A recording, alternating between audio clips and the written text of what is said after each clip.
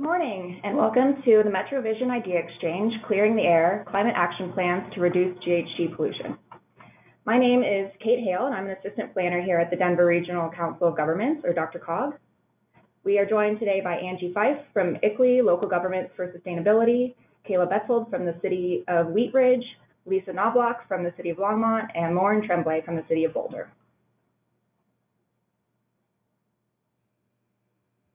Here is our agenda for today. This webinar is being recorded and will be posted to the DRCOG website. There will be a brief survey that appears upon exiting the webinar, so please take a minute, consider taking a minute to respond to that. I have a very short set of housekeeping items and announcements to run through before I turn the mic over to our speakers.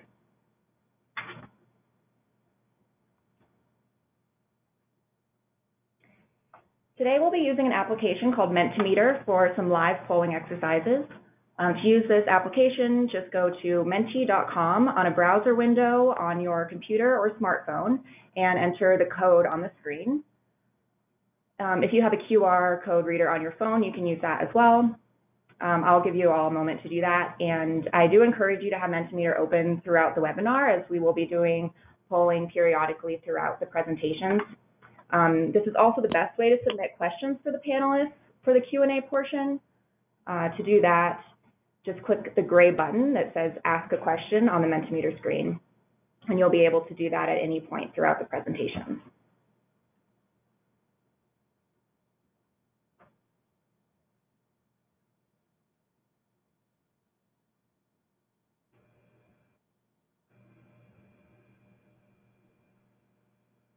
If you're unable to use Mentimeter for any reason, you may also use your GoToWebinar control panel to submit a question. I will be monitoring the questions pane there as well, as you can see highlighted on the screen. I also wanted to quickly direct your attention to the location of the audio settings within the GoToWebinar control panel. If you are experiencing audio issues, you can let us know in the chat box, and we'll do our best to help you troubleshoot.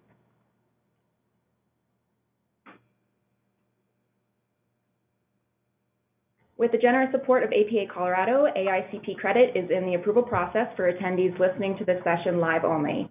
We will be sending out the event number for this webinar when it has been approved through APA.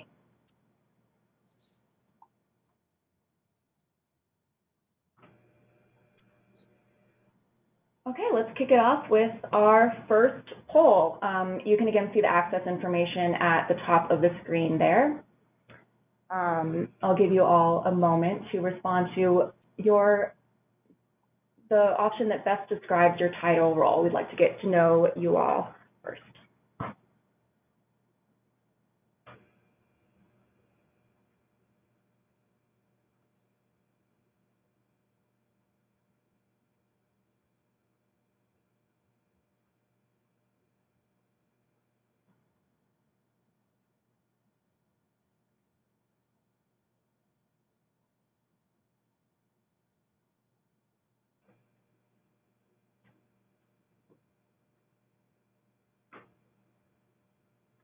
Okay, good to see those answers rolling in. Looks like you all have the Mentimeter figured out. Again, if you have any questions, just pop them into the questions pane in the GoToWebinar control panel. I'm going to move on to the next question.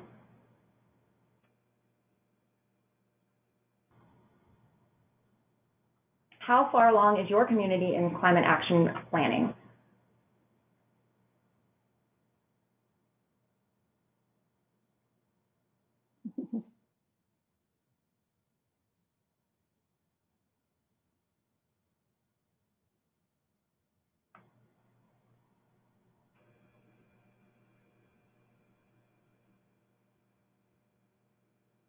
Okay, interesting little spread there. Quite a few in the learning phase and a good amount in leveling up. Perfect. I'd now like to introduce our first speaker. Angie Fife is the Executive Director of ICLEI USA and a member of ICLEI's Global Senior Management Team. Since 1990, ICLEI has built and served a movement of local governments pursuing deep reductions in carbon emissions and tangible improvements in community sustainability and resilience. Angie, I'm going to hand off the controls to you and let you take it away. Great. Good morning, everyone. Thank you so much, Kate, for the introduction. I don't need to introduce ICLEI now. Thanks for doing that in my opening there. I would like to, though, start by talking a little bit about the different types of planning instruments that local and regional governments use as they approach this topic. I want to thank also the DRCOG staff who have been partnering up with us at ICLEI for the last 18 months or so on a regional greenhouse gas inventory, which I will also speak about. And thank you to my co-panelists who are great local government champions and doing incredible work in their communities. So this is a nice little graphic from the US Department of Energy, this telescope of energy management, climate action plans, and sustainability plans. Local and regional governments approach their planning in one of these three ways generally. The energy plan, of course, identifying opportunities to transition from fossil fuels to renewable energy in both sources and uses in a community. A climate action plan is really grounded in a greenhouse gas emissions inventory. Increasingly, communities are looking at integrating climate adaptation along with climate mitigation to reduce greenhouse gas emissions. Also putting equity at the center and the focus of these climate action plans to ensure that no community is left behind as climate action plans are developed. And communities often use sustainability plans, looking at environment, economy, and equity, or the 3 Ps, people, planet, and prosperity, as an instrument to organize themselves and their community advocates around these topics. In the ICLEI network, just to give you a sense of how many folks are working on these issues, here in the United States, we work with about 350 local and regional governments across the country. We are tracking 115 communities that have set 100% renewable energy goals. So they have a goal to transition to 100% renewables and away from fossil fuels. We're tracking 37 communities that have committed to divest their pensions from fossil fuels investments. 57 of our local government members have declared a climate emergency in their communities, and 233 have set a target of being carbon neutral by mid-century.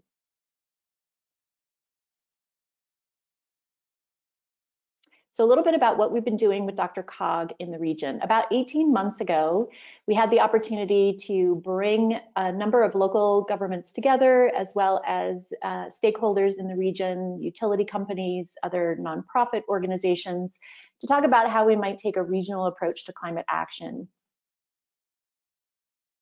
A couple of things that were on our mind as we approached that project.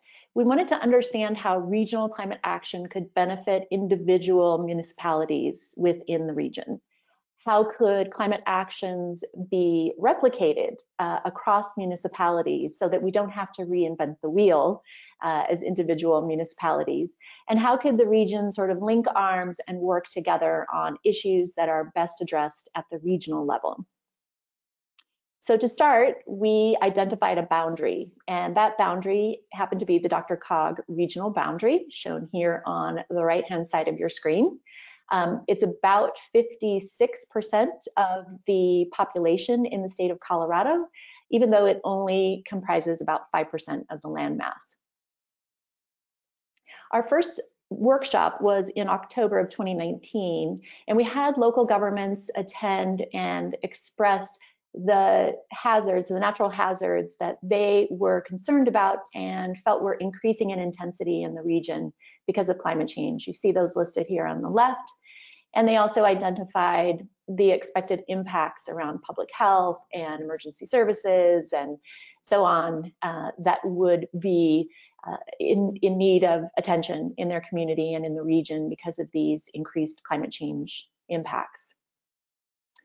For the past 18 months, though, since that October workshop, we've really focused in on the mitigation side of the climate action plan, starting with the greenhouse gas inventory. So Matthew Katz and Tom Harrod from the ICLEI USA staff did all of the heavy lifting on this greenhouse gas emissions inventory. We chose 2018 as the year in which we would identify what sort of activities were going on within the DRCOG boundary and how they contributed to regional greenhouse gas inventories. And so you can see from this pie chart that about 40% of the region's greenhouse gas emissions occur in the transportation and mobile sources sectors. So those are things like snow blowers and lawnmowers that use petroleum-based products. And about 45% of the emissions, the combined commercial energy and residential energy, are coming from electricity, natural gas use to heat, cool, and power buildings in our region. As you know, the state of Colorado is also conducting a greenhouse gas inventory on a regular basis and developing a greenhouse gas roadmap for the state. So we wanted to do a bit of comparison between the DRCOG region and the state inventory to see how those compared. We had to do a little bit of manipulation here because the state chose 2015 as the year in which they were measuring emissions, whereas here in the region, we looked at 2018 emissions. So there was a little bit of work that we needed to do to shore those things up. This graphic is a little bit easier for folks to see how those comparisons shake out. So in the transportation and mobile sources sector, the DRCOG region accounts for 64% of the state's emissions. Again, we're about 56% of the population, so on a per capita basis, we're a bit higher per capita in terms of our emissions here in the region in the transportation sector than our Colorado colleagues around the state and outside of the DRCOG region. However, in all other categories, we're slightly below a per capita percentage for our greenhouse gas emissions within our region. The U.S. Community Protocol is the accounting protocol by which the regional inventory was developed. And the U.S. Community Protocol is the accounting standard that was developed by ICLEI and stakeholders back in the early 2000s. It is the industry standard for accounting for local greenhouse gas emissions in a local government, a city, a county, a town, or a regional group of governments. We simply draw a boundary around that geography and we count the activities that are happening within that boundary. The U.S. Community Protocol, while it's the industry standard, continues to evolve. This year, we are excited to be rolling out the first 20 or so local greenhouse gas inventories, which will be able to account for sequestration or removals that are occurring because of land use changes, land use management, forestry and trees management. We do have a tool on our website. It's an open source tool. I encourage you to take a look at it. It's icleusa.org/learn. This is a partnership with the World Resources Institute, Global Forest Watch, and the Woodwell Climate Research Center. So again, a few things that we would love to get your input on as we go through our session today. How can regional climate action benefit individual communities within the region? What sorts of things do you think we as individual municipalities, local governments, cities and counties and towns should be working on together as a region? And how can we help to replicate these best practices across municipalities so that folks don't need to reinvent that wheel?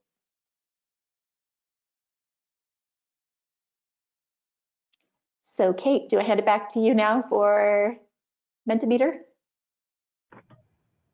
Sure, yeah. You should see this question on your screen now. And once again, if you missed the introduction, at the top of the screen is the website to go to menti.com and use the code 9176770. This is an open-ended question. So go ahead and enter your responses there.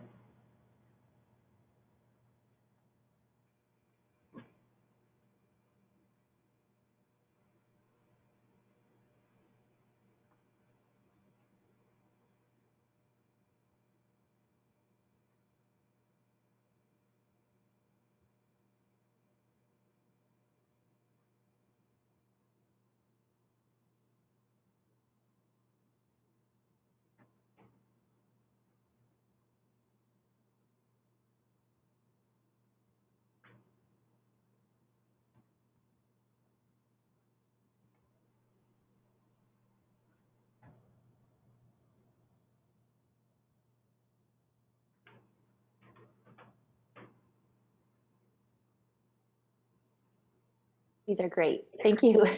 Thanks for all this input. This is really good. All right, thank you guys. We have a couple more open-ended responses similar to this. So I'm going to go ahead and close this one and launch the next question.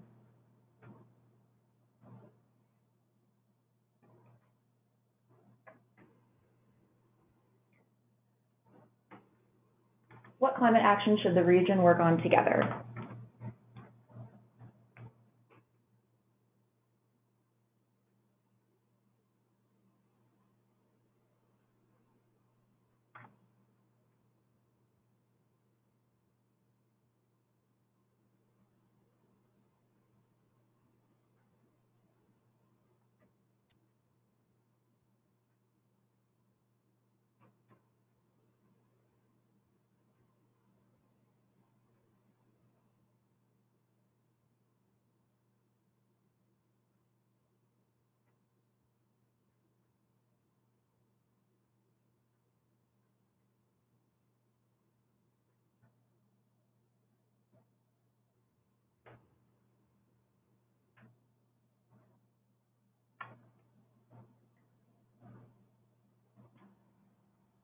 All right, some great answers rolling in.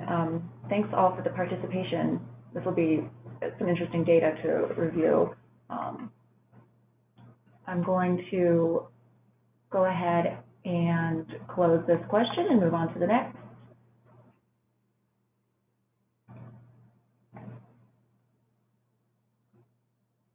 What individual municipal actions are best replicated across municipalities in the region? I'm just going to leave this one open for about 30 seconds.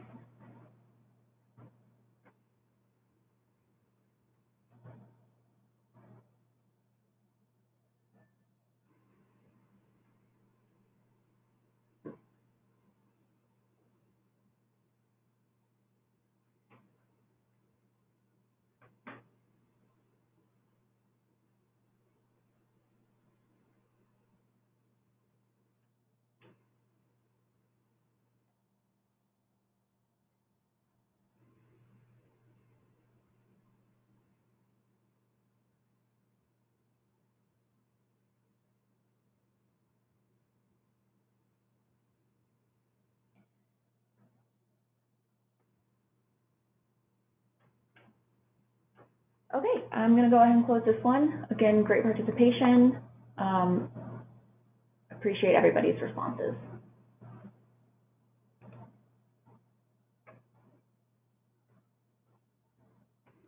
Next up to speak, thank you, Angie. Next up to speak, we welcome Kayla Bessel. Kayla is the Sustainability Coordinator at the City of Wheat Ridge. Kayla, I'll hand off the controls to you, and you can go ahead and take it away. Thank you. Good morning, everyone, and thank you so much to Dr. Cog for having me on this panel today.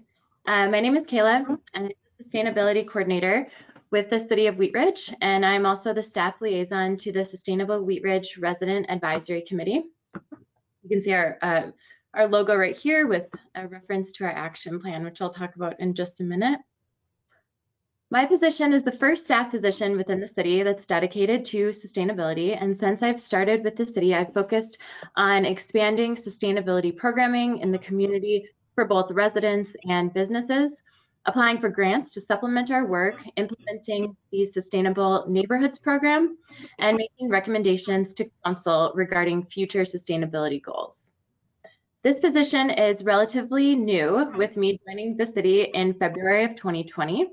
And before there was a staff person, there was a long history of urban agriculture in the city, with Wheat Ridge's roots of being an agricultural hub in the Denver region at the turn of the 20th century. So the story of Wheat Ridge sustainability expansion and growth is a story of grassroots community engagement, and it's a unique example of how residents were able to provide input to city leaders to create lasting and impactful change within the city. I hope to bring an interesting perspective to this panel as the newest city that's partnering with ICLEI on a citywide greenhouse gas inventory, which we're starting this month. Although sustainability is a one-person department in Wheat Ridge right now, I've been able to rely on the support from my local and regional partners. There are a few reasons why we've been able to make such quick progress since sustainability really started in our city in 2017. One of those reasons is because of our highly talented and passionate Sustainable Wheat Ridge Resident Advisory Committee, who I work with very closely, and they are an excellent resource to move projects forward. Another reason is that we are a relatively small city compared to our surrounding cities. So Wheat Ridge borders Denver, Arvada, Golden, and Lakewood, but only has a population of about 31,000. So we're facing and trying to address the same problems as some of our larger neighbors, although we can bring them into a smaller focus in Wheat Ridge and really move quickly on initiatives that are supported. So in this presentation, I'm going to walk you through the history of sustainability in Wheat Ridge, the progress we've made so far on our action plan goals, and an innovative community engagement program that we've been using, and our vision for the future, which builds upon our work so far and takes sustainability to the next step. At the end, I'll provide a few resources for cities that may be in the same boat as Wheat Ridge, so a smaller city that's relatively new to greenhouse gas inventories and sustainability planning, and how you can get involved locally to plug into the great resources this area has to offer.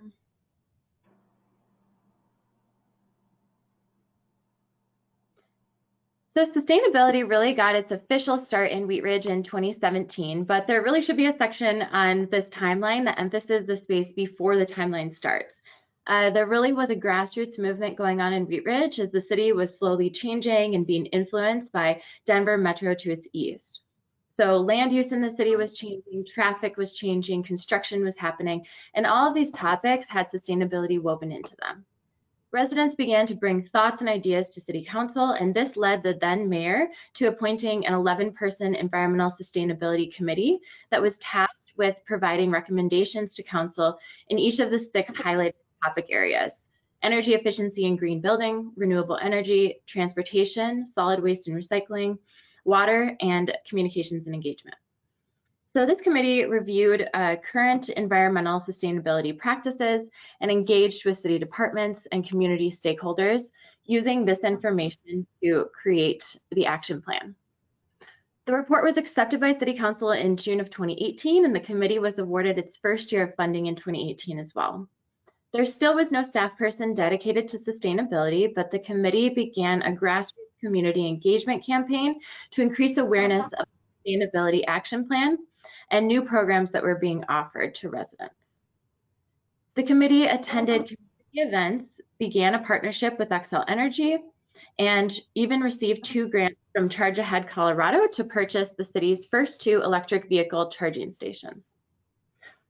The committee was awarded an additional year of funding in 2019 to continue implementation, and the sustainability coordinator position was approved to begin in 2020. After I was onboarded last year, I became the staff liaison to the committee, and although we went to remote working a few weeks after I started, we were able to make significant progress in each of the topic areas, as I had the opportunity to act as a conduit between the residents and the committee and staff, city staff and leadership. In 2020, we focused on grant writing to supplement the funds that we had. We were awarded almost $12,000 from Longmont's Candade Foundation for 30 zero waste stations and training from Boulder's EcoCycle with the goal of transitioning the city's largest event, Carnation Festival, to zero waste in 2021. These supplies are also being used at other city events and community events in collaboration with our local nonprofit Local Works. So this type of project allows myself and the Sustainability Committee members visibility at events throughout the city, so we can continue to make sustainability and our program offerings into the everyday lives of our residents. We also applied for and received 2 grants from Xcel Energy to cover the infrastructure costs related to the installation of the 2 previously grant-funded EV charging stations. Our other major focus in 2020 was to expand our partnerships. So we started a citywide compost drop-off program with Scraps Mile High, partnered with the Regional Air Quality Council to award residents for switching to electric lawnmowers, and joined the Fresh Food Connect app to connect local growers with Family Tree, which is a nonprofit supplying fresh food to people experiencing homelessness and those in their domestic violence shelters. These partnerships, along with many more, allowed us to continue to expand the reach of our projects with limited staff and volunteer capacity. I wanted to give a quick overview of some aspects of the Sustainability Action Plan. The two graphs on top show the percentage of goals in each of the categories that are either in progress or have been completed since its acceptance in 2018, broken down by topic area. So the graph on the bottom shows the percentage of goals in each category that are policy related. And it's interesting to me to see how much progress has been made in the action plan in just 2 years, and also illustrates the need for continued progress on sustainability, at this point focusing on policy changes within the city that may allow us to continue to expand our programming. Our council has already made code updates that have improved access to urban agriculture in the city, and that one would fall under the energy efficiency and green building, which is shown here in blue. I wanted to take a minute to highlight the new Sustainable Neighborhoods program in Wheat Ridge. So this program was started by the city of Lakewood, and it's expanded to the cities of Denver, Fort Collins, with Wheat Ridge being the 4th municipality in the network. This program is intended to encourage direct citizen action towards sustainability in 5 categories: energy, air, water, land, and people, which match the topic areas outlined in our action plan. This program also addresses the Wheat Ridge strategic plan goal of facilitating neighbor-to-neighbor relations. This program is beneficial to our city as it creates a framework for neighbors to develop an action plan to enhance the long-term character, livability, and sustainability of their own specific neighborhood, leading to an overall increase in neighborhood connections and resiliency within our city. Through the program, neighbors work together to create and manage sustainability projects such as neighborhood cleanups, energy efficiency targets, and EV workshops, and city staff provide resources and guidance to assist neighbors in accomplishing their project goals. There are many types of projects that neighborhoods can complete with social distancing, and the program has allowed both Wheat Ridge and the other cities in the network to continue to make progress towards sustainability goals and resident cohesion despite the pandemic this year. The program also serves as a tool for engagement and resident interest in other city-led neighborhood programs. So throughout the implementation process in Wheat Ridge, I worked with one of our senior neighborhood planners to align our communication techniques and our outreach strategies to ensure that we are both working congruently to support other city-led neighborhood programs, which ultimately, resulted in a higher success rate of both of our programs. The Sustainable Neighborhoods program is resident-led, which differentiates it from other city programs and enables individuals to creatively work together to develop strategies to solve problems in their own neighborhoods. By implementing a program with this type of framework, we're allowing our residents to lead one another, not only with the Sustainable Neighborhoods program, but in making positive change within our city. This program inherently creates a structure for individuals to become engaged and active within our city government, local organizations, businesses, and with other residents, which can result in a network of really engaged leaders in our community. We have 2 neighborhoods currently enrolled in the program, and both groups are working on neighborhood organized trash hauling projects, which is a multifaceted challenge that a lot of local municipalities are facing in this area right now.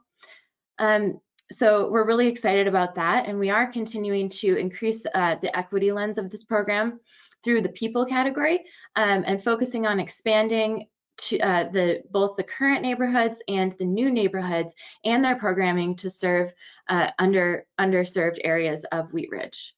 We're also focusing on expanding to new housing types such as multifamily residences as the program expands its reach within our city. Our vision for 2021 is to enhance sustainability in Wheat Ridge through strategic program offerings and expansion of our current outreach demographics and a focus on projects that will yield long-term results. So we're focusing on becoming an educated, analytical, and data-driven city by partnering with ICLEI for a citywide greenhouse gas inventory. By completing this kind of analysis, the city will have baseline measurements for carbon emissions from all of our major sectors: electricity, buildings, transportation, and waste. The inventory will result in an accurate calculation of aggregate emissions data, and the data will be utilized to create baseline metrics and inform future climate and sustainability goals. As cities in the region move towards collaborative climate goals, Wheat Ridge is now joining the conversation by accessing a reliable source of baseline metrics. Another major focus in 2021 is on our business community. So we realize that current circumstances have put a burden on businesses to continue their operations. And we saw an opportunity here to support local businesses while furthering our sustainability goals. So through the implementation of a sustainable business grant program, we'll provide matching funds to Wheat Ridge businesses that are interested in implementing strategies to lower costs and reduce emissions. We are currently reviewing the goals that are outlined in the Sustainability Action Plan from 2017, and we'll be looking into updating the plan in 2021. I'm also putting together policy recommendations for council to inform updates to the city's strategic plan. As many of our action plan goals relate to policy, we are thankful to have a council that supports our work and is open to policy suggestions that can pave the way for both city and regional collaboration on sustainability planning in the future. We're also forming an equity task force in Wheat Ridge, and I'll be working with this group to review the sustainability plan and current programming to increase equity in all of our programs in the future. And as I mentioned, we are transitioning our city events and community events to zero waste to just increase our visibility and our presence in the community and reduce waste. So overall, it's not so terrifying to get started as a newer city with sustainability. I saw on the poll that it sounds like a lot of you are just getting started. So I'm glad that I can share kind of my perspective and experience with that. I found, and we found in Wheat Ridge, that resident and community buy-in and high levels of engagement early on can provide visibility to the sustainability plan, goals, and initiatives, and can pave the way for projects like climate action planning and policy change in the future.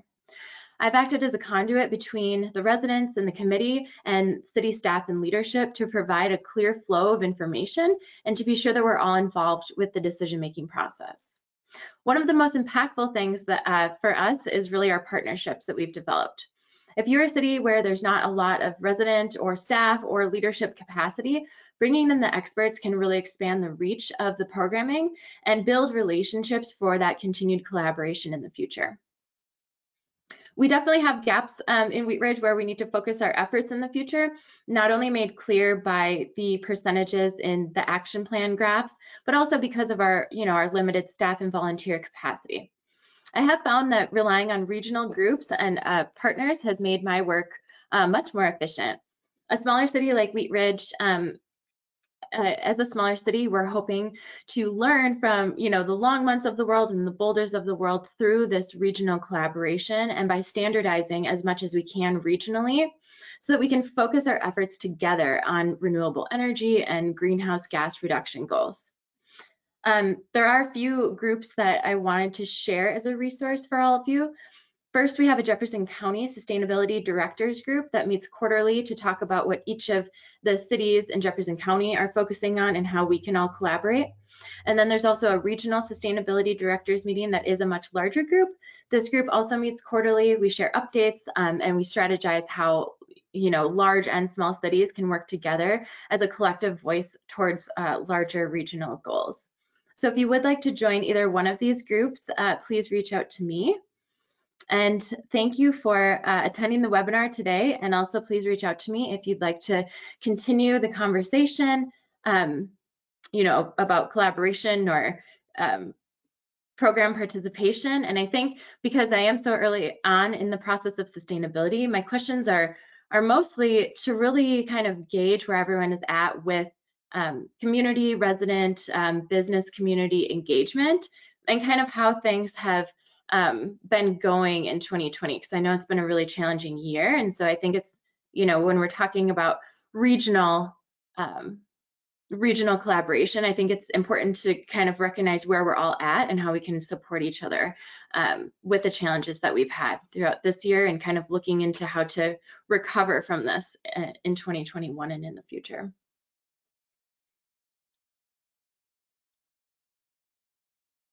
Yeah, so it's looking like, as the results come in here, and thank you to everyone who is participating, it's looking like, quite a few of you have struggled with, engagement in 2020, and I think that that's something that we kind of all, it's a common thread. It's something that I've been hearing a lot, as I meet with other cities in this region, and the larger Front Range region. And so the program that really did help us with that was the Sustainable Neighborhoods program.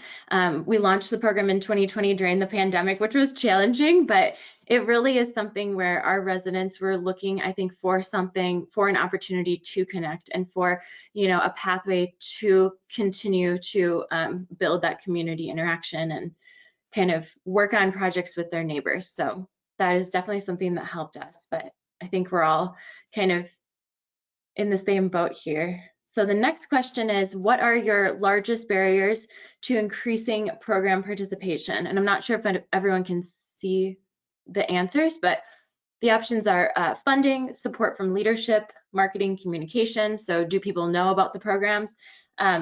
Interest, I can barely read this, competing priorities. So, all of us just having so much going on all the time.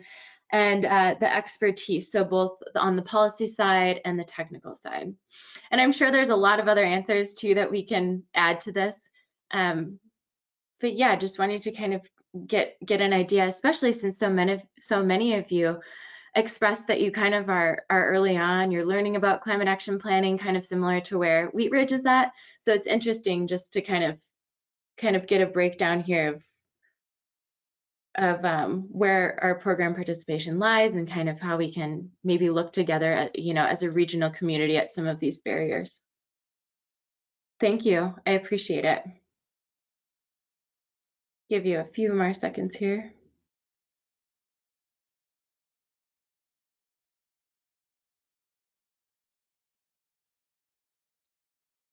Yeah, it seems like a really great kind of spread of different ideas here. And well, thank you. I appreciate all the feedback and the question answers. I think it's good to kind of get an idea of where everyone else is at with engagement and program participation and planning. So again, I don't know if my last slide is on here, but again, feel free to reach out to me if you'd like to be added to any of the sustainability directors, either the Jefferson County group or the regional group, or if you want to continue the conversation on about anything I talked about or have any ideas or thoughts. And thank you again to Dr. Cog. Thank you, Kayla. Thank you for your presentation and your questions. Just a quick reminder that you may also submit questions for the panelists. We'll be doing a Q&A section at the end of the presentations. You can do that at any point by clicking the gray button that says Ask a Question on Mentimeter, the same application that you're using for the polling exercises. And you may also use the questions pane in GoToWebinar if you are not using Mentimeter. Now, please welcome Lisa Knobloch, the Sustainability Program Manager at the City of Longmont. Lisa, I'm passing the controls off to you now. Great, thank you so much, everyone. I'm Lisa Knobloch, the Sustainability Program Manager for the City of Longmont, and I really appreciate inviting me to be part of this panel. And it looks like, Kate, hopefully my slides will pop up there. Oh, maybe I can advance them from here. There we go, great. And I just wanted to say thank you to Kayla for that great presentation. I'm so excited and applaud the work of Wheat Ridge. You guys have done a tremendous amount. It's very impressive in the amount of time that you have been there. I'm excited to see the work that you all continue to do, and just want to echo the resources that Kayla brought up at the end. Just highlighting that I've also found a lot of the resources, especially around the Regional Directors Network, to be really useful in getting our program off the ground as well. So for some of those smaller communities that are just getting going, and even for some of the larger communities as an opportunity to network and collaborate. Oops. Sorry, there's a bit of a lag here that I just need to get used to. And before I get into my presentation, I just want to give a shout out to my team, Bernice Garcia-Tiez, Francie Jaffe, Astrid Villalobos Chavez, and Atra Nusrat for the amazing work that they do. The sustainability program really wouldn't be where it is today without them. And I also started as a one-person program similar to Kayla, and I'm excited to be now a few years in with a thriving team and a thriving program with committed sustainability partners really across the organization and the community. And I'm going to run through a brief history of the sustainability program and our sustainability plan and the recent development of our climate action recommendations report from our Climate Action Task Force and Just Transition Plan Committee. So in 2015, a passionate group of residents, similarly to Wheat Ridge, really convinced our city council to bring back sustainability work and complete the city's first sustainability plan. There had been a sustainability coordinator in the past that was working on a sustainability plan that was largely focused on internal operations, but a lot of that got put on hold in 2010 and really just kind of sat for a long time. There was some work that was still done internally with the folks that were able to move that forward. But then this community group really came in 2015 and pushed the council to focus again on sustainability. And so I was hired in early 2016, initially as a temp to do that work. And through the planning and community engagement process to develop the sustainability plan, we developed Longmont's sustainability vision, which is an engaged community that promotes environmental stewardship, economic vitality, and social equity to create a sustainable and thriving future for all. And that's really been the guidepost of our program ever since. During the development of the sustainability plan, I met with several community groups across the city to really understand what were the needs and priorities from the community, and really equity issues such as access to services, resources, and amenities, as well as the affordability of housing and utilities, emerged as key priorities. And in that process, I also wanted to identify what work was being done currently in the community that the sustainability plan could really help support and advance. And I think that approach and that work has been really critical in building broad relationships within the community and across our organization as well, and establishing equity as a foundational component of the sustainability program. And we now work really closely with our community services department, which has been a huge asset to our program and has helped our program be as successful as it is. We identified 10 topic areas, which are listed here. Each topic area has targets, objectives, strategies, and timelines that were really focused on what the city could achieve in a 10-year timeframe. And that was really the direction that came up from our city council at the time, that they really wanted to see things that were realistically achievable. The plan was completed and adopted by city council at the end of 2016 and was really closely aligned with the city's comprehensive plan known as Envision Longmont, which laid out guiding principles and policies with the core tenets of sustainability and resilience. Luckily, when we finished that plan, our city council recognized that it really did require a staff person to make sure that the plan was implemented. And so I was hired on full-time to manage the implementation of the sustainability plan and build the city's sustainability program. One of the strategies that was in the sustainability plan was to develop the city's first greenhouse gas inventory.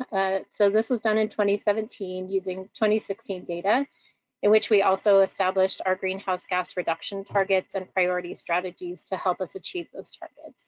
And the criteria that we used to prioritize those strategies included co-benefits that tied back to those equity priorities that the community identified during the planning process, such as impacts on public health and affordability, access to resources and benefits from sustainability, in addition to just greenhouse gas reduction potential. And one of the top strategies that emerged was the development of a just transition plan, which I'll get into more shortly. The inventory just went through its first update in 2020 with 2019 data, and this is just an overview of our 2019 emissions, showing electricity as the primary contributor along with natural gas and on-road transportation. We've made quite a bit of progress in the renewable energy sector, thanks to the cooperative that we own with the Loveland, Fort Collins, and Estes Park communities with Platte River Power Authority. And we're now at about just over 50% renewable energy, which is pretty exciting. And this information has been incredibly helpful for us to identify and prioritize local action to address climate change, as well as those areas where we really need to work on a regional level, transportation being one of those primary areas. In 2018, the city passed a resolution to transition to 100% renewable energy, and it did call for considering the needs of low-income residents. And with that, we kicked off the Just Transition process to ensure that our transition didn't adversely or doesn't adversely affect disproportionately impacted members of our community. And the purpose of a Just Transition more broadly is to create inclusive engagement, inclusive recommendations, and inclusive practices that apply to climate action, community health, basic needs, and job creation. And this inclusive engagement piece is really critical in identifying strategies that meet our greenhouse gas goals without creating unintended consequences.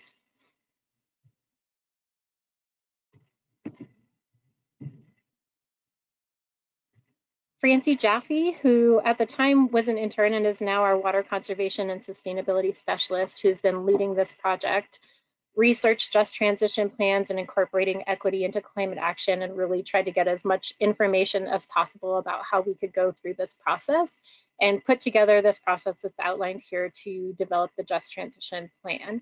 And we were really just at the last stage of this process here of forming a recommendations committee when the city passed a climate emergency resolution and calling for the convening of a climate action task force to develop a report with recommendations that Longmont could implement to more rapidly address climate change. And since that coincided with our timeline to establish the Just Transition Plan Committee, that created an opportunity for us to expand the focus of the Just Transition Plan Committee beyond energy to climate action more broadly. So we ended up running those two groups concurrently, with the Climate Action Task Force focusing on developing recommendations specific to climate action, and the Just Transition Plan Committee providing feedback to the Climate Action Task Force, as well as developing their own recommendations to ensure that all climate action centers equity in process and outcomes by partnering with those frontline communities and determining equitable solutions.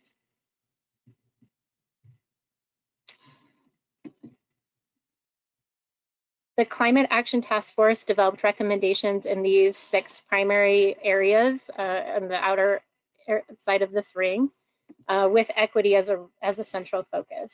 They did focus largely on mitigation, but they did also develop recommendations in adaptation and resiliency, because we know that impacts are here and they're likely to continue to get worse. And we really want to make sure that we're preparing our community for that as much as possible.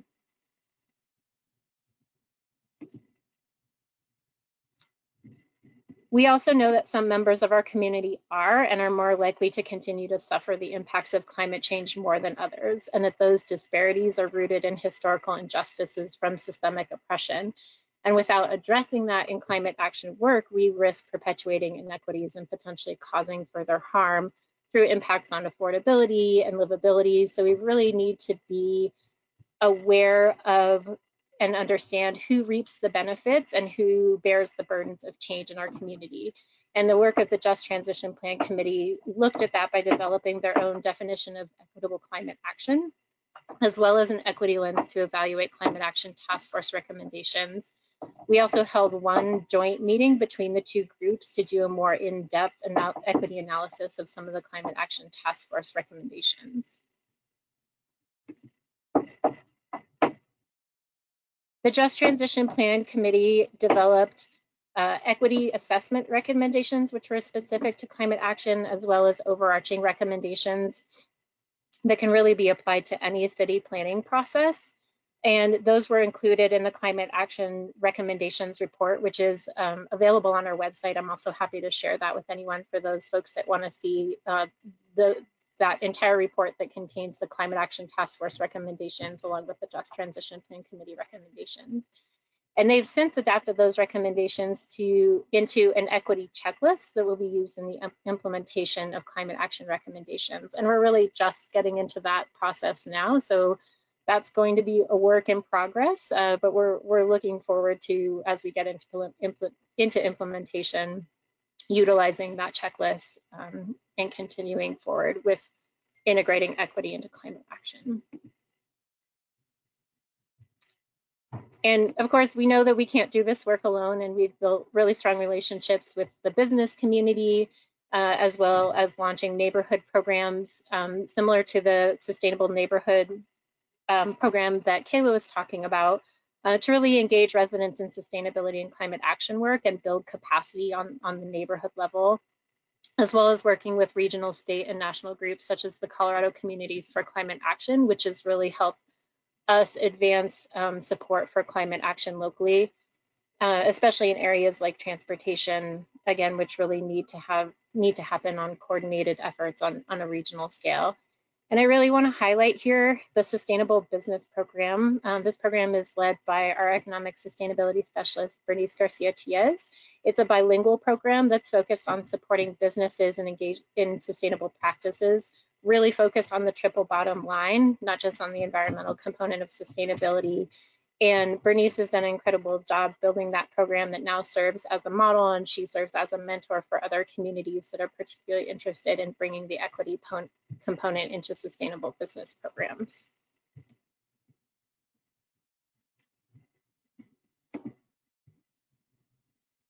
And ultimately, we really want to move on a systems level from an extractive economy to a regenerative one. And I just want to leave you with this slide that I really like from the Climate Justice Alliance framework, which I think really encapsulates the shift to a society that values the health and well-being of all of our communities, as well as the planet that sustains us.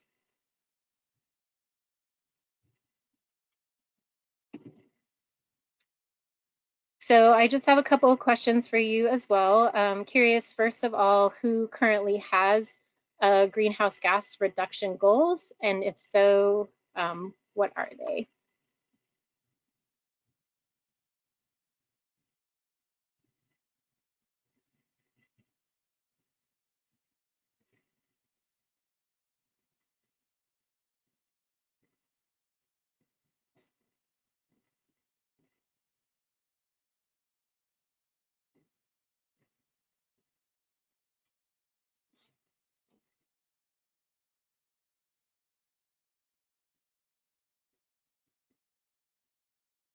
Great. So if you'll notice on the slide that I had our greenhouse gas target, we have an unusual goal of 66% by 2030, which is a little unusual. It really goes back to our direction from our city council of identifying strategies that were realistic and achievable. So we first really set out on that process, again, with those strategies that had those co-benefits that I talked about, and then modeling that to identify what we felt like we could achieve by 2030. And I think really the next step of our process is going to be increasing those targets as well. So it's really helpful to see all of the other ways that folks have approached their defining their greenhouse gas reduction goals and what are those common threads. This is great. Thank you all for sharing that. Well, I think we'll give it just another second and then we'll move to the next question. Kate, whenever you're ready.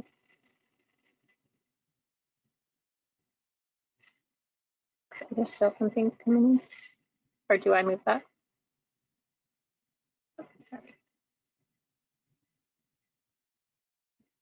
Great. There we go. And then the next question is, have you worked to incorporate equity into climate action planning? And the choices are, yes, it's a major focus, yes, but we need more guidance, no, not yet, but planning to, or not at all.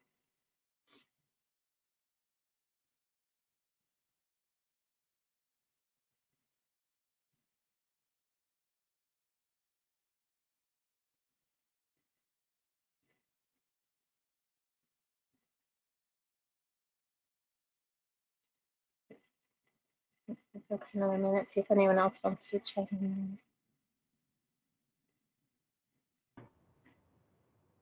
Great.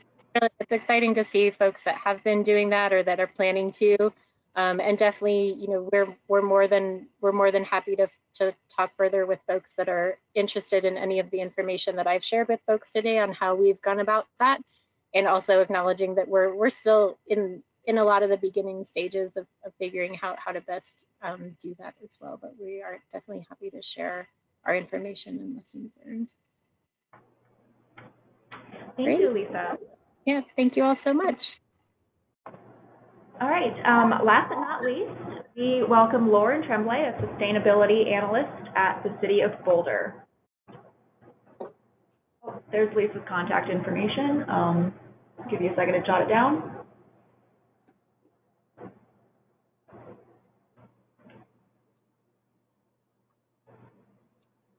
Great. Hello, everyone. It's great to be with you all today.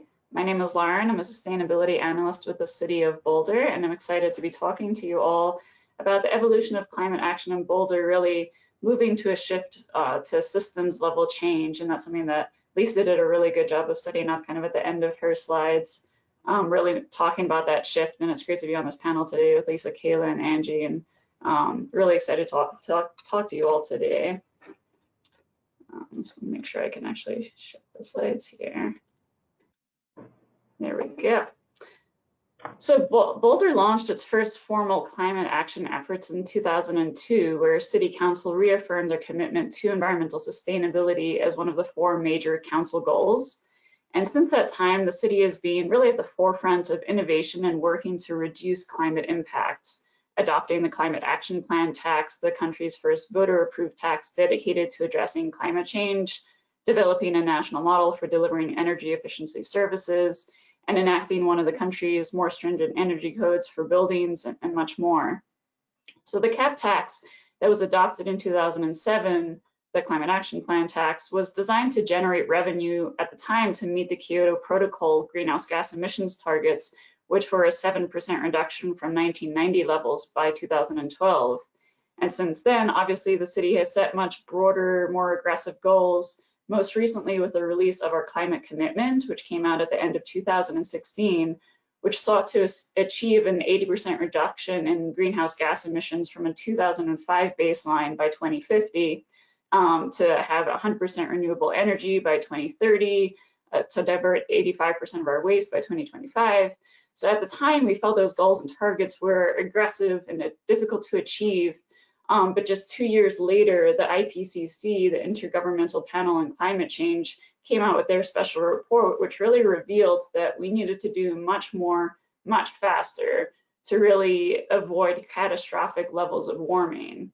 And this really sparked the City of Boulder to declare a climate emergency in mid-2019 and to launch our climate mobilization action plan efforts, really recognizing that addressing climate change will require immediate system scale action to create an equitable future and to really rapidly reduce emissions to move towards technological innovation and really address climate change.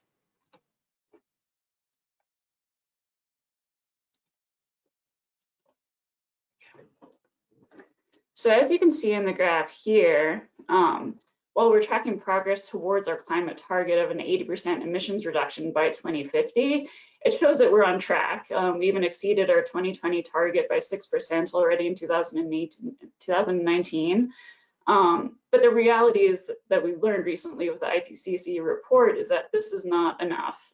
So when you look at the red line, if we're really aiming to keep global temperature rise to under 1.5 degrees of warming, that would really move our 2050 goal closer to 2030 and really require an even larger reduction effort within that timeline.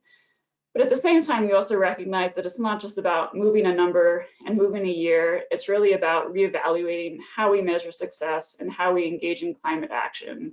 And that's really been the core focus of our climate mobilization action plan efforts this past year.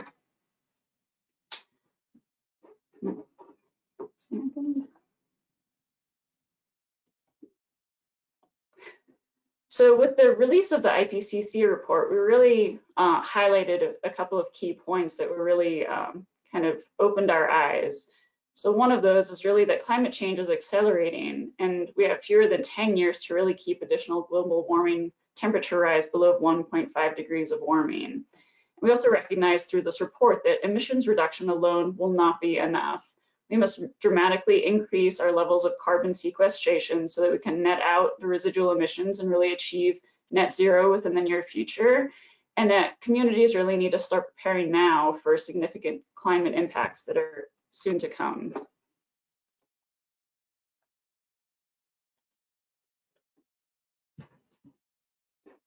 So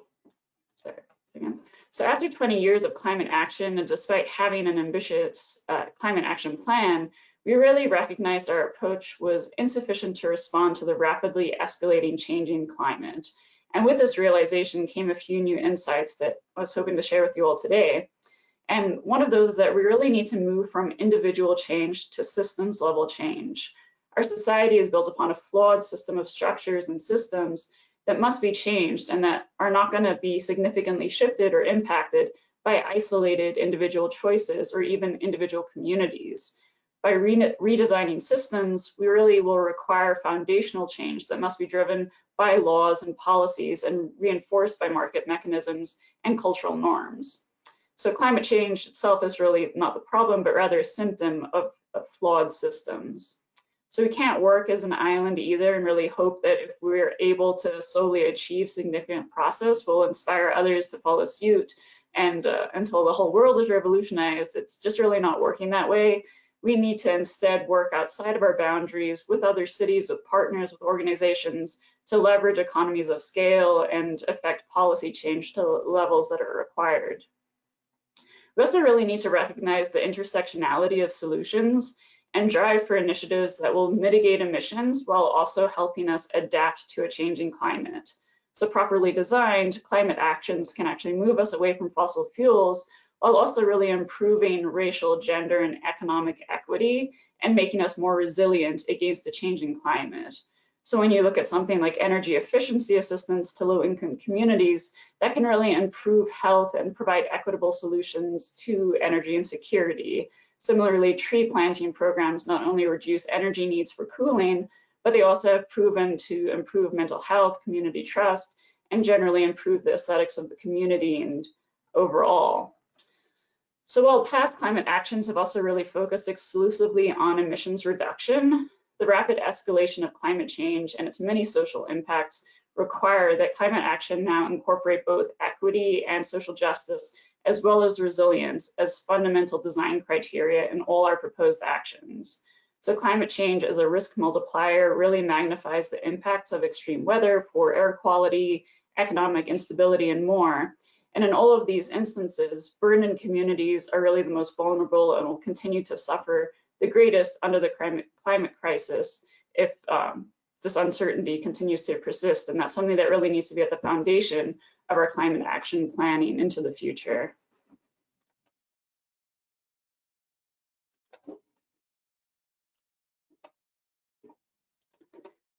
So really looking at the characteristics of what systems level change means, it means that we need to kind of turn the conventional system on its head and really make it so that the right choice is the only choice or the easiest choice. So there's kind of a stigma that by choosing to do the thing that's best for the environment, the more sustainable option, we kind of have to sacrifice something or go through a hurdle in the way that systems are currently designed. And we really need to shift that system so that the better thing to do for our environment and our global community is really the easiest, most cost-efficient, best choice to make. And this has to apply to everyone. The rules really have to change, and the costs need to be shared across sectors and time. And the implications of this are really that actions must be bigger than our organization, bigger than our boundaries, replicable, and they need to occur as soon as possible.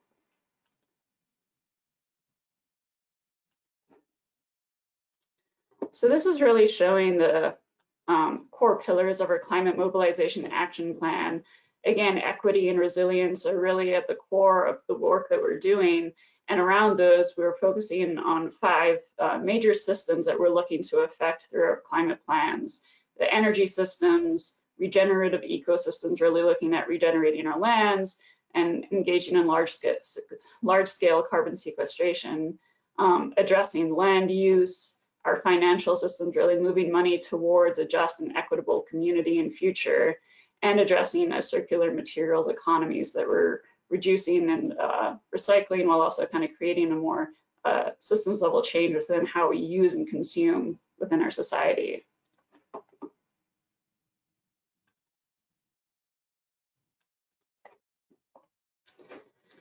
So this leads us to another conversation that we've really had around how we need to change the way that we measure success.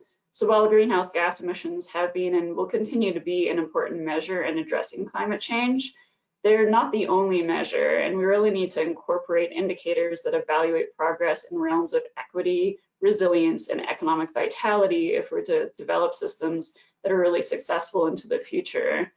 And kind of like what you mentioned before, because solutions really are intersectional, the programs that reduce emissions also have net benefits of things like improving air quality and community health. So we need to really ensure that we're measuring success in a way that draws out those local benefits while also provoking large-scale system-wide change. And this is an example of the most recent kind of output from a 2019 greenhouse gas inventory. So the City of Boulder has been conducting inventories for many years now, which has enabled us to track the largest sources of emissions in our community and really measure progress over time. And it's been very helpful for our community in many ways over the years. So in 2005, which is the baseline year of our inventory, we saw that electricity made up 55% of our total emissions at over 1 million metric tons of carbon dioxide equivalent. So at that time, we prioritized energy-related efforts, with energy supply assuming a significant focus in our climate work. And this resulted in strong advocacy at the state level for renewable energy, working with homes and businesses on energy efficiency, and ultimately led to a community-based decision to municipalize our energy supply, which has now led to a strong partnership with our utility provider to work on more renewable solutions. So after decades of community-led activism to build an energy future that's better for our planet and community, we've reduced our emissions associated with our electricity supply by 36%, now standing at about 650,000 metric tons in 2019. So the city's still driving for more in that area, pushing for 100% renewable electricity supply by 2030. And in monitoring progress in the electricity sector, we've also noted that as we make more advancement in that area, the emissions associated with our natural gas and heating our buildings, as well as our transportation systems, becomes a much more significant piece of our total emissions pie. And those are areas we need to be addressing as well as electricity, so that we're constantly driving down our emissions through pushing for a renewable electricity grid and electrifying our buildings, our vehicles, and really driving down vehicle miles traveled altogether within our community. Another thing, though, that we really wanted to highlight here is that while we recognize the impact that we've had through monitoring our emissions, we also recognize that the boundary at which we calculate emissions in the past doesn't really incorporate other transboundary activities that have a lot of impact. So things like food choice, consumption behaviors aren't fully captured in the way that we conduct our inventory. So when you look at an average household, these emissions that we do calculate, largely scope 1 and scope 2 emissions, represent only about 40 to 50% of a household's total emissions footprint. So our inventory doesn't really capture emissions associated with things like food choice and purchasing behavior. And that's something that we need to pay attention to going forward into the future. So we're now looking to incorporate consumption-based emissions, as well as the carbon sequestration of our forests and trees, into our inventory process in the future, so that we can establish motivation to really manage what we measure and incorporate those tracking mechanisms into the future. So as cities really need to accelerate the development cycle of new approaches in each of these major 3 emission sources, so addressing scope 1, 2, and 3 emissions. And Boulder, as well as other well-resourced communities, can play a really important role in leading the innovation around these new approaches. So this cycle provides the basis for changing the underlying policies and laws that will provide the appropriate incentives for accelerating their adoption. The City of Boulder works alongside its participant communities in bodies such as CC4CA, which is Colorado Communities for Climate Action. And this is an example for the sort of innovation to policy pathway. So many of the significant policy initiatives that CC4CA has helped champion adoption for at the state level have really grown out of these early stage innovations and have been developed through local cities, counties, and other early innovators.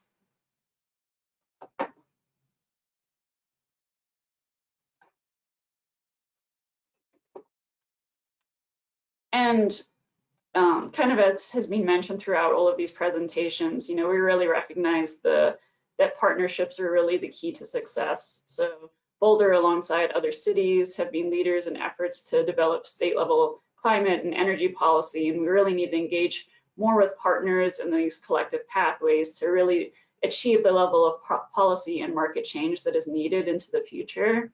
And both staff and community members within the city of Boulder are active in a wide range of national and even international efforts that are now increasingly focused on how to change the underlying structures that are responsible for climate change and other social and environmental challenges. So this active and recognized leadership role at multiple scales gives Boulder the unique potential to develop, test, and help disseminate effective strategies for intersectional systems change solutions to move from kind of the local to a global scale.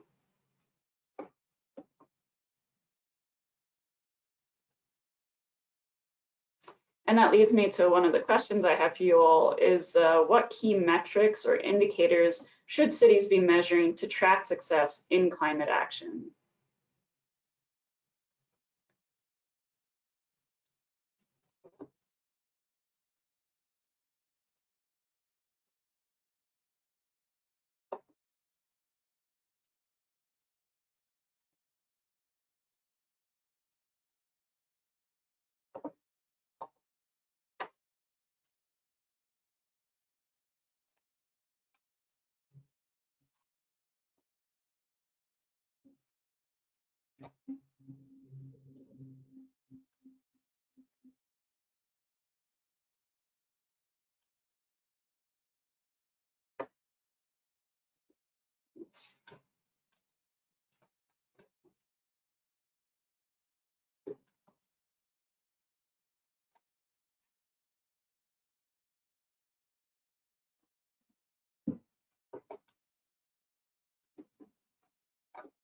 Great, these are some great responses here.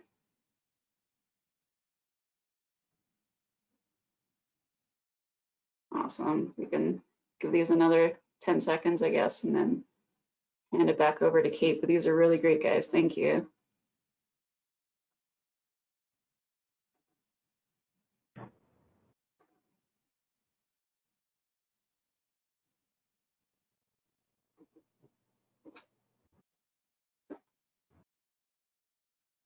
Awesome, thanks guys, really appreciate that. It's really helpful to have the level of engagement. Yeah, and thank you, Lauren, for your presentation and your question, great responses. Thanks to all of our wonderful panelists this morning, Angie, Kayla, and Lisa. We have about 15 minutes for a Q&A before we wrap up at noon. Please continue to submit your questions using the Mentimeter app. The information is on the screen, menti.com. Enter the code displayed there. The little button looks like this. If you are not using Mentimeter, you may also do so through our GoToWebinar questions pane here.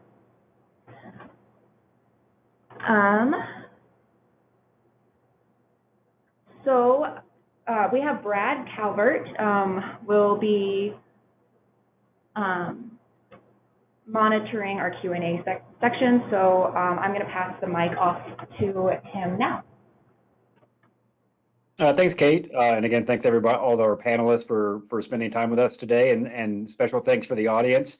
I know everyone has screen fatigue, so to see 70 folks join this call at one point in time suggests how important this issue is to communities and professionals around the region. So again, thanks everybody for the time. Today, as Kate mentioned, we got about maybe 15 minutes or so. We collected questions not only through today's conversation, but during registration as well. So I have all sorts of different ways that questions have come in. So just know I'm going to take sort of moderator's prerogative and try to sort of package them in a way that makes sense. I'm always, as a moderator, a big believer in what did I hear the most of when questions came in the door, and it was equity, equity, equity. So I'm going to take kind of 3 or 4 questions and try to combine them into one to give all the panelists maybe something to sort of latch onto. So again, it's going to feel like a compound question, but hopefully there's enough there for you to sort of figure out how you might want to orient your response. So what are your recommendations for integrating equity into climate action? Very specifically, I think people are looking for practical advice related to sort of outreach, strategy development, and implementation. So for instance, what steps are communities taking to ensure climate inequities are identified on the front end of the conversation? What steps are taken to ensure that the needs of the most vulnerable communities are prioritized in the conversation about action? And then a very sort of practical question about sort of the engagement side of things. Any examples of providing stipends or other forms of compensation for partners that are engaging in the work? So fully recognize I gave you multiple questions rolled into one, but that's a pretty good summary of a few key equity lines of inquiry that came in through the various ways we collected questions. So any thoughts? I can start if that's okay. I was just going to say that one thing that the city of Boulder has really reckoned with is kind of changing our approach to how we engage in climate action. And I think in the past, there's been kind of a process where we kind of sit in a room and put our heads down, we craft what we think is a good format moving forward, and then we go to council and we present our ideas. And I think that really engaging in the future and really incorporating equity into our process with our current climate mobilization action plan really just leans on community engagement and partnerships. So we really have to recognize that we aren't always the experts in the community when it comes to certain areas, and we really need to work with partners in the community to really give voice to the concerns that they have and to really speak to the issues that are at the forefront of their minds. And I think that's been kind of a really core element here, is that we've really just had to work really closely with community members to make sure that we're addressing equity and the concerns in a community in a really meaningful way, rather than us just kind of putting our own thoughts to what needs to happen. So I think that's been kind of a core change for us that has been really imperative in our climate action process. I can hop in with a couple of best practices, Brad. Number one, I think that we find that the communities that are most successful in incorporating equity into their climate action plans are those that have long-term trusted relationships with community groups in their community. If you try to start this, on January 1 and the climate action plan needs to come out July 1 and you're just now engaging community groups, it's not as impactful as having those very long-standing, years and decades kinds of relationships. So think about that.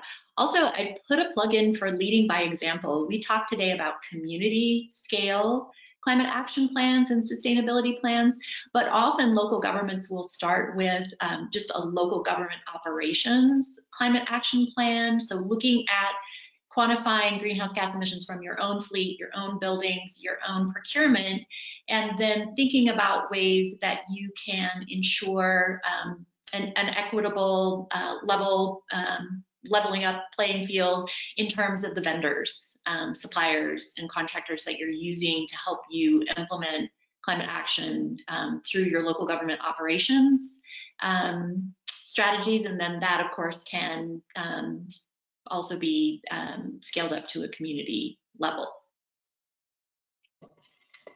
Yeah, and I just want to jump in and echo that piece that Angie just brought up around building relationships. I think that really is the core in integrating equity into climate action, and really recognizing that it takes time to build that trust. And I think one of the things that has been really beneficial for us is to, rather than our team necessarily always being the ones out in the community talking to folks and whatnot, although we have really, I think, built that capacity within our team, we really started from the place of building a strong partnership, as I mentioned, with our community services department, because those are the folks who are out in the community and who do have those decades-long relationships with folks and who have spent a lot of time building that trust, and really listening to them and really letting them sort of help lead the process of how do we go about that engagement, how do we talk to folks about sustainability and climate action, how do we understand how climate action really addresses specific needs that people have within the community that in a way that really resonates and connects with folks. And then really also understanding engagement fatigue, because I think there's a big push now for different levels of community engagement. I think a lot of us across municipalities understand that our community engagement processes across the board, not just with climate action, have really been set up to perpetuate a lot of those inequities in the way that they've been structured, and that we need to do things differently. But also that we can't just keep going out to tap the same community members and say, what do you think about this? What do you think about this? What do you think about this? But really understanding a coordinated and having a more coordinated approach within your organization of how you're going about that engagement, why you're going about that engagement, what kind of information are you looking for, and then what's your level of accountability back to the community, so it doesn't feel like a transactional process, that it feels like a partnership, that you're really building strategies that create a better community for everybody. Yeah, I would just echo everything that my fellow panelists have already talked about with the building relationships. I think where we're at in Wheat Ridge is kind of bringing the government into the community, and then bringing the community, into the government as well. So we have a neighborhood revitalization strategy where we have this listening tour, and we're going into all the different neighborhoods in the city, focusing on, specific neighborhoods at a time, and really just asking them questions, bringing, city staff to do virtual town halls and things like that, so that we can really hear from the community what is important to them, so that we can kind of start to strategize on those types of things. And then also, bringing the community into the government with our equity task force, and really allowing our residents to kind of have that voice as they work through, all the different city departments, city codes and plans that we have, so that we can really kind of bring that lens into everything that we do. Well, Kayla, that's actually a really good segue into a question that's, again, kind of a combo, something that came in during registration, but also came in during the presentations as well. How can climate actions be folded into other activities that are happening, including sort of maybe transportation or a focus on health? And, in reality, sort of based on kind of the presentations today, is that sort of a strategy to kind of expand the reach of what probably is a small shop of professionals locally that are working on these topics? Is that a good strategy to think through in terms of bringing climate into more conversations that are happening locally, maybe rather than just focusing on sort of climate and sustainability as its own sort of cohort or bucket of activities? Thoughts on that? And if there's an easy sort of intersection that you have found that like people understand the intersectionality or the connection between issues, that might be good to bring forward as well.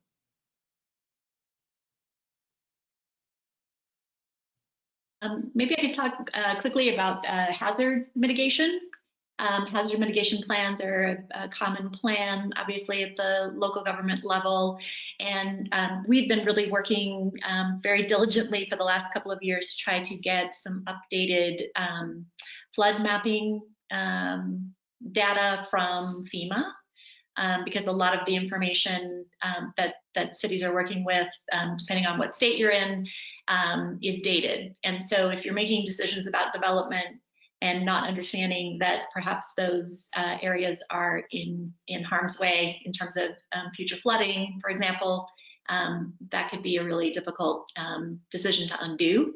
And so incorporating future climate impacts into your development processes is, I think, super important. And I'm sure my co-panelists have direct examples of how they've had to do that in their community.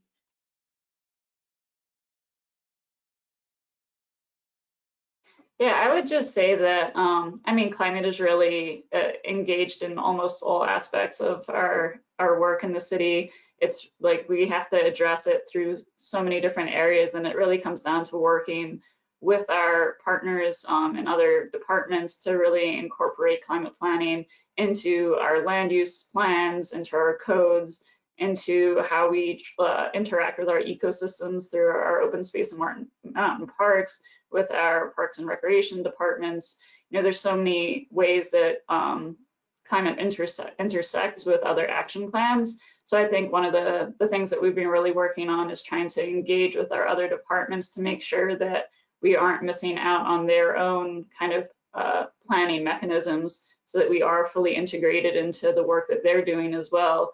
And I think that that's really kind of what it comes down to. We can't just kind of work as an island and push for our own sustainability measures, but really climate action needs to be integrated into the work plans of all kind of different city departments, so that everyone kind of has that focus in their minds of how they can kind of drive towards sustainable outcomes within their own scope of work. Yeah, to add on that, when we started our climate action planning process and our work with the Climate Action Task Force, one of the things that we did was pull together an internal team from across the organization to just essentially audit what work is already being done. And there, as Lauren was talking about, there are so many areas that touch climate action. And I think one of the ways we've been able to get more support is to really say, what's the work that you're doing, and how can this focus on climate action help support and advance the work that you're doing, and help to provide additional resources or leverage resources across the organization. And I think that has been really beneficial, again, so that we aren't just our own island, or that we aren't trying to go off and create something that is contrary or making things difficult for somebody in another part of our organization. I'd love to do one more question that came in. It was actually kind of inspired by the polling, but it's going to be kind of lightning round, rapid fire. So this has only got like 2 minutes left. In one of the polls, someone sort of responded like the importance of easy wins, air quotes here, easy wins. Any thoughts on programs and actions where community members can see their impact?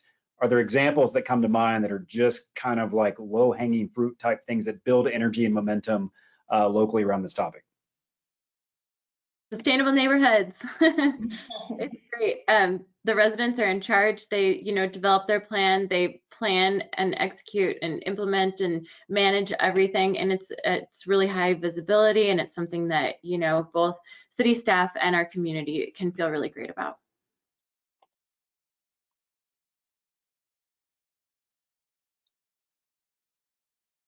I'd say yes, at an individual level, like advocating for policy change is really kind of a core element. We need everyone kind of on board advocating for change at a larger level than what can kind of even just be done individually. I guess I would say, of course, individual choices and actions matter, but I think collectively, if we all drive towards policy changes, both in our local governments and at the state level, we can create so much more effective action at the larger scale. So I think that's kind of a really core element that could have a lot of impact. Yeah, and I would just add, although quick wins and low hanging fruit, it's not quite as straightforward as that, but I would definitely say, just don't recreate the wheel. There's a ton of information already out there that other folks are already doing that I think it's really important to learn from. And then again, to continue these types of effort to look at regional and statewide collaboration that help move our local work forward. I'm going to say identify your local and internal champions, because they want to do this work. And if you can figure out who they are, they will work very hard to help you be successful. Perfect. Thank you. Thank you all again. Kate said she needed about 60 seconds to do wrap up. So we'll do wrap up real quick. But I'd be remiss if we didn't all give Kate a big thanks for getting us organized and allowing this to be as seamless as possible and supporting all the speakers in the panel. So thank you, Kate, for keeping us on track. With that, I'll turn it back over to you. Thank you, Brad. And I failed to introduce you before, but Brad is our Division Director in Regional Planning and Development here at DRCOG. Really appreciate you all joining live today and engaging in this conversation. We are looking at ways to invite dynamic conversations around important topics affecting our region, so we really appreciate all your participation. A huge thanks to all of our panelists for their time and energy to thoughtfully put together an engaging presentation. Please note that when the webinar closes, a pop-up will appear. This is a survey that lets us know what is working, what we can do better, and what topics you might want to see in the future. So thanks again, and hope you all have a wonderful day.